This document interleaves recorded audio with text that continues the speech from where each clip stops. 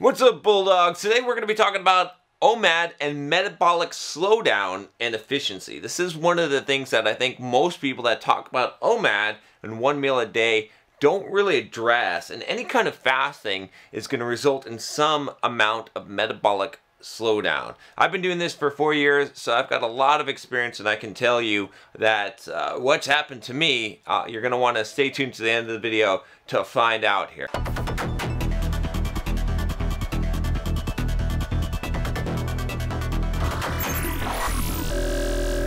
I'm John Sandman from BulldogMindset.com, and if you're just joining me for the first time, on this channel we talk about going from the victim mindset to the Bulldog mindset. In this video, we're going to be talking about metabolic slowdown and OMAD. This is part of the OMAD, or 1 meal a day series. I'm 6'3", I'm about 220-ish pounds, okay? I run 50 to 60 miles a week, do kickboxing, Muay Thai 3 times a week, and I lift 3 times a week for 2-hour sessions. So I do a lot of physical exercise, okay?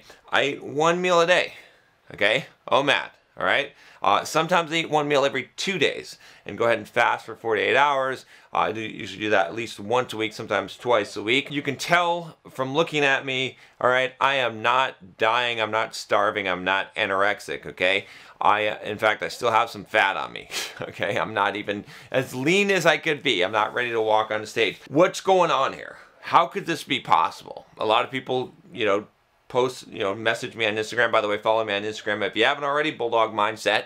And they'll DM me and they'll be like, dude, what do you eat? Like, you must eat like a feast every night. You must eat like 4,000 calories like Blake from, Blake diet or whatever. Not true at all, okay? A lot of times, if you look at my food, it is going to be stuff like Chipotle, okay, like, and when I say Chipotle, I mean a bowl with like a little bit of rice and some beans and like double or triple chicken and no cheese, right?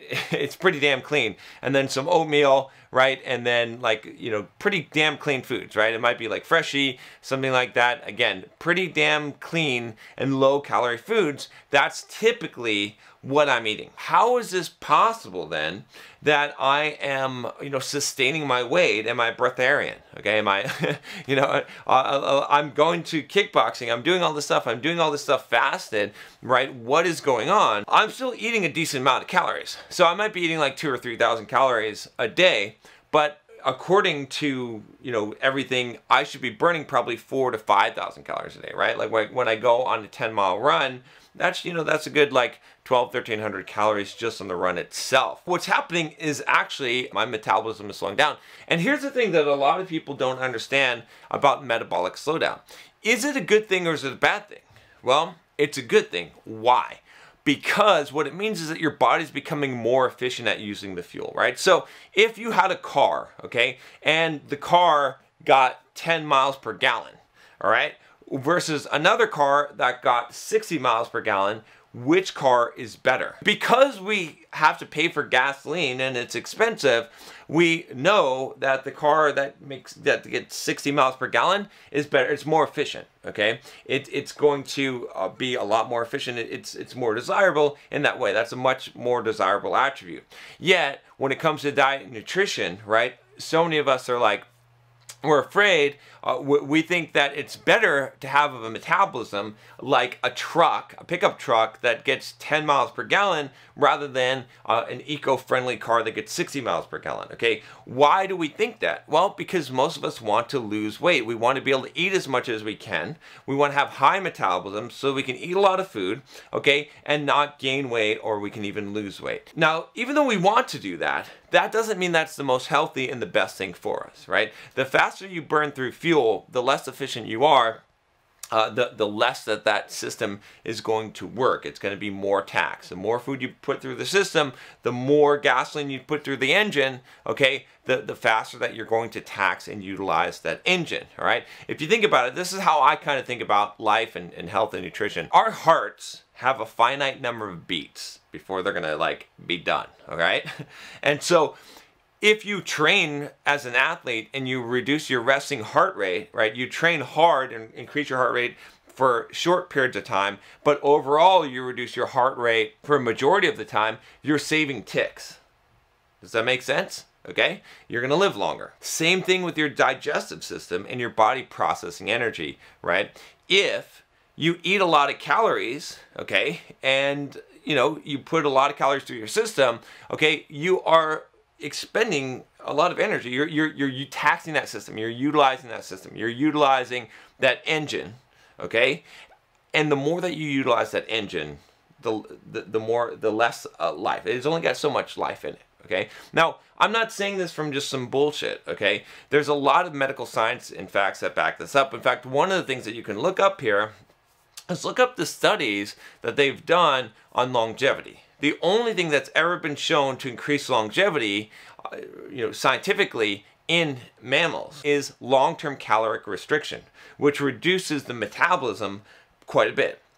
Now, why does this happen? Yes, a lot of people are going to say a certain function shut down, right? And that's true, right? If you are on an extremely restricted calorie diet, some things will shut down in the body.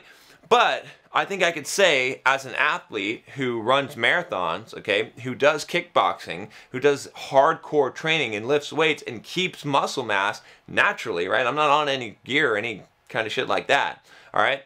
I can say that I'm running pretty fucking efficiently, right, for a slow metabolism. You see what I'm saying? Like, my systems are not shutting down, okay? My muscle growth, my protein synthesis is still there, although I'm not going to probably gain a lot of muscle on this, granted, all right?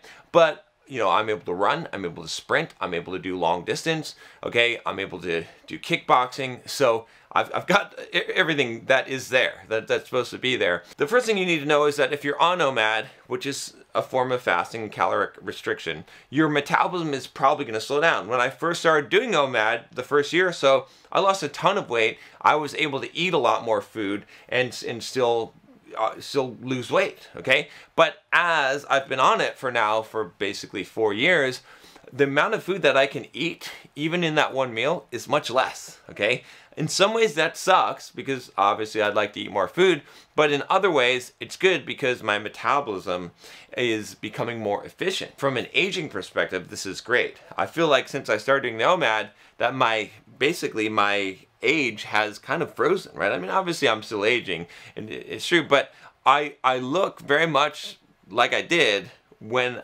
I started this, okay? My aging has kind of slowed down. That process has slowed down, which makes sense because why? Because I'm not running as much fuel through the system, right? I'm not taxing it as much, right? If you drive a car 100,000 miles a year, okay, versus you drive a car 10,000 miles a year, which one's going to have more wear and tear and which one's going to show more aging on the car? Obviously the 100,000 miles a year. As you're doing this, it's going to stop being as effective as you want it to be for fat loss. It'll still work, obviously, calorie deficit will still work, but your deficit may have to be greater, okay? Which is fine because you'll adjust to it.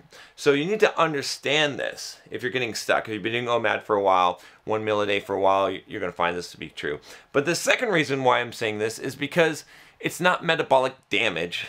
I don't know what kind of bullshit term metabolic damage. It's metabolic efficiency. Your body, especially when you've been fasting a lot, has now optimized things, right? It has gotten rid of the bad cells. It has made itself more efficient at utilizing that energy. It's like a car that gets more miles per gallon, okay? Now again, like I said, you might not like that, but it's a good thing. It means from a health-wise perspective, right, that your longevity is increased, your aging is decreased, right? Technically, you're able to do more on less fuel, which is a really good thing. So these are all good things. And again, you can bring your metabolism back up. You can do reverse dieting and all this stuff if you want to. That's fine, okay? But arguably, like, it's not a bad thing to have your metabolism slow down. Okay, everyone else tries to say that, and I don't understand why they say that. Just because it's something we don't want to happen doesn't mean that it's not that's a bad thing, right? Every single study that we look at in animals, where we look at long-term calorie restriction, says this is a good thing. Says this is a good thing for lifespan, for increasing lifespan, for expectancy, for efficiency, all of these things. So I'll talk to you next time. Take care.